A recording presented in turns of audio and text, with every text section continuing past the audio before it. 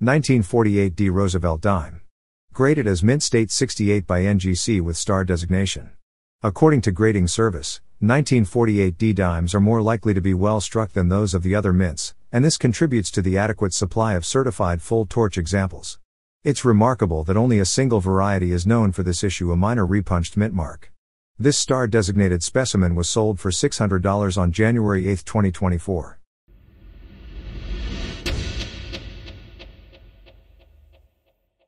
Number 6. 1948 S Roosevelt Dime in Mint State 68.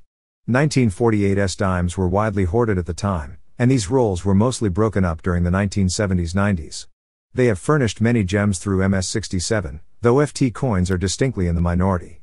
While S Mint Roosevelt dimes of all dates 1946-55 often display bright, frosty luster, their peripheral details are frequently distorted or shallow from dye erosion. The final numeral of the date is sometimes almost invisible, and this phenomenon is present to a lesser degree of Philadelphia and Denver Mint dimes, too. This elusive specimen was sold for $840.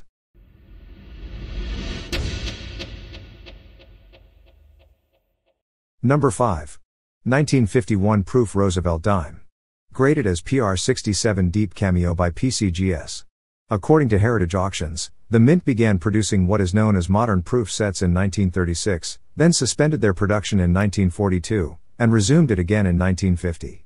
Thus, proof Roosevelt dimes were first struck in 1950, making the 1951 coin offered here from only the second year of production.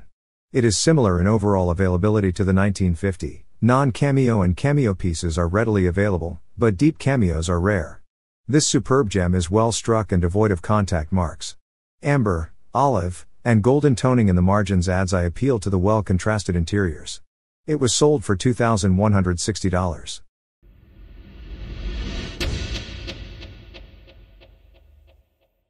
Number 4. 1946 S Roosevelt Dime with repunched mint mark S over S and double die reverse. Graded as MS-68 full bands by PCGS. FS 501 is one of 3 repunched mint mark varieties for the 1946 S dime, showing multiple repunchings of the mint mark north of the primary S.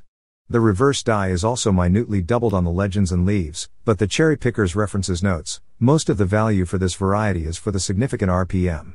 Examples of this variety are scarce, and they are rare and high grade.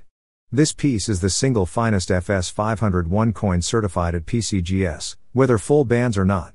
Sharp, beautifully preserved surfaces yield vibrant luster and original album toning. Deep amber gold, forest green, and crimson hues engulf the margins, leaving the centers with a light golden hue. It was sold for $2,760.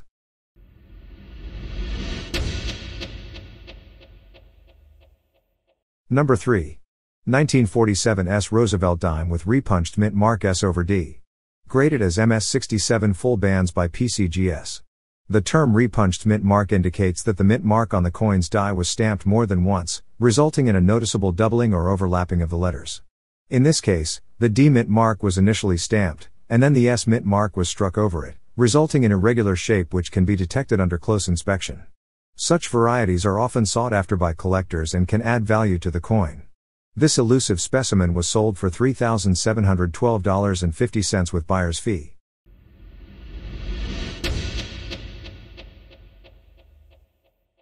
Number 2.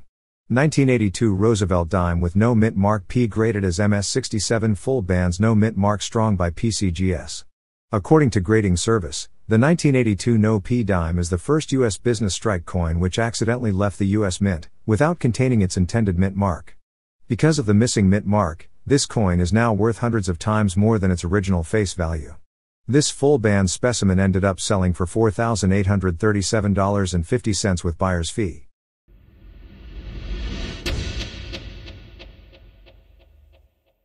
Number 1. 1949 S Roosevelt Dime with full bands. Graded as MS-68 FB by PCGS. According to Jamie Hernandez, the 1949 S Roosevelt Dime has the second lowest mintage in the entire circulation strike silver Roosevelt Dime series. The only other lower mintage dime in the series is the 1955 P. The 1949 S Roosevelt Dime is easily obtainable in lower circulated grades and trades for a slight premium above melt value. In XF grades it becomes a bit tougher but still obtainable without much effort.